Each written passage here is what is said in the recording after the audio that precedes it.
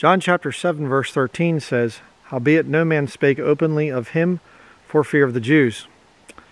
I'd like to do a video quickly on that subject, just as a way to encourage the brethren out there. Something that I've gone through for many years is this thing of people talking about me, about my ministry, and yet they won't name me. Now, there's been plenty that have named me and said some very vile things about me. And some have pointed out, actual criticisms about me, and I've had to change some things and say, they were right in what they said. So I'm open to criticism, certainly.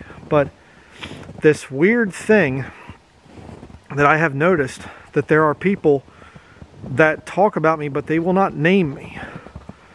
And, it's fellowship with the sufferings of Jesus Christ. And for that, I'm thankful. But it's still weird to go through.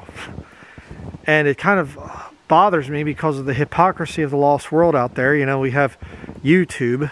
It's about you and your creations that you make through video. And you can come here, and the whole thing, and we're open to people's opinions, and we tolerate other things, and and then they with their algorithms, they just bury a channel like mine.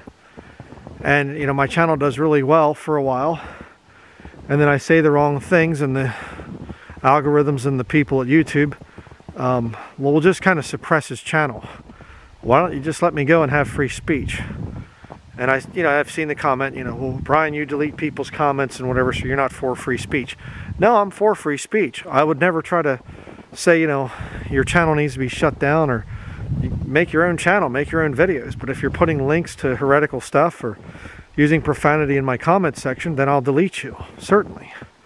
Never understood that about people either, but it's just kind of an odd thing to go through this. And it's funny because I've seen that my subscriber count on YouTube has been stuck for the longest time at 48,000 something, and I just think, okay, and it goes up a little bit, and then it goes down, and it goes up, and it just won't go beyond about 48,300 something. And I've been shadow banned. I've had, I don't know how many videos YouTube has deleted over the years, and now I answer for it. And again, this is an open public rebuke of the people that are behind YouTube and those that have persecuted me as a Christian preacher. You will answer. There's a judgment coming for you, and you will answer for what you've done. Don't think that you're going to get away with it. Just putting that out there. The people that wouldn't speak of Jesus Christ openly, the ones that put him to death, the Jewish Pharisees and Sadducees and scribes, they answered for what they did to Jesus Christ. And so will you people that persecute this ministry. And now, like I showed in one of my videos, Rumble is now actually deleting my video views. And so it's kind of okay, so now we're going with Rumble. So very strange to go through that. And so again, I've said this many times before, but I'll say it one other time, and that is, this ministry relies on God's people getting the word out, because the computer people through YouTube, through Rumble, they're not going to promote my channel. I count on you out there to do that. Share the links to videos. One of the reasons I've been a subject matter preacher for so many years is because there's a lot of people that say, hey, what does the Bible teach on this particular issue or whatever else? I try to answer that from the scriptures. So you get somebody and you're arguing or debating, send them the link to the video. Okay? Repost my videos on your channel. Go ahead, although don't do that if you want to grow your channel, because they'll more than likely shadow ban you then. And I know, brother, it's supposed to be that way. If you're over the target, if you're doing this thing, I get it. I understand. That's not the point of this video. I'm just simply saying that it's something that's just irritating to me. And if you've gone through it, you know what I'm talking about. But it's something that you need to expect, brethren. Christianity is not some practical wonderful thing that you just don't dare miss it. It's, you know, everybody loves you if you're a Christian or something. Don't ever fall for that line of reasoning. Well, that's not true. So just thought I'd put that video out there. It's been in my mind for a while, and yeah, I like to occasionally just spell out the sins of YouTube and just occasionally just sort of say what they're doing.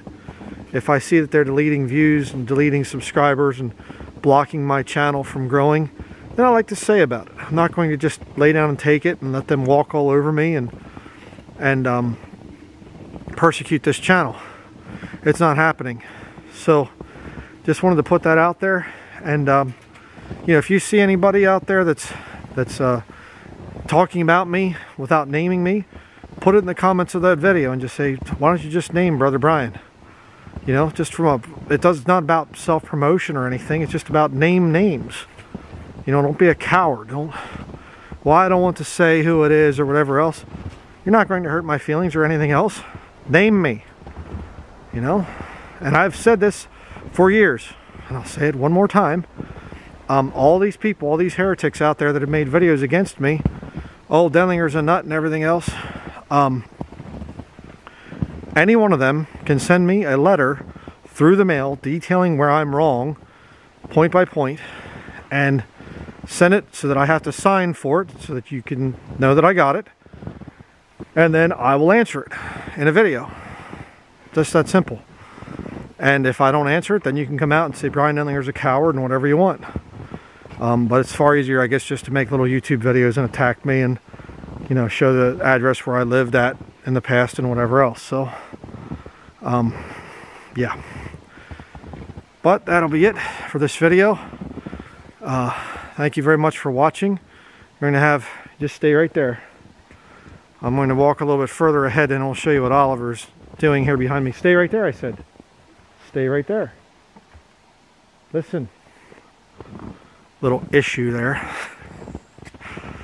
Oh, Oliver's perfect. He doesn't do anything wrong. It's a little hard-headed. Whoa, slip back there. A little hard-headed like his dad sometimes. So, I'll show you what Oliver likes to do here in the wintertime. He's quite the outdoors boy. So let me show you what he does, what he likes to do. Alright, come flying up here.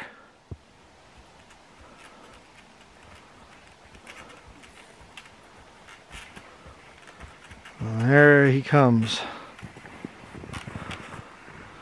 Now what is that thing called? A finca. A finca. Oh boy. Like a little wooden sled. And you put your feet on it, your foot on one side, and you can go zipping along. Okay? And if you have a Malamute or a Husky dog or the two, then they could pull it. They could pull it, yeah. Alright, I'll tell you what, let's go. Let me see you here. I'll get this better in the field of view. Alright, now, let me go this way. Turn this way nice and slow so I don't make people too sick. Alright, go. Mush.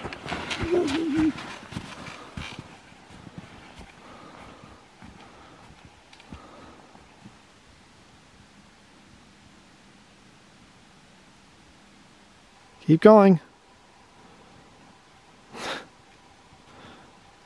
So there you have it. That will be it. Thank you very much for watching.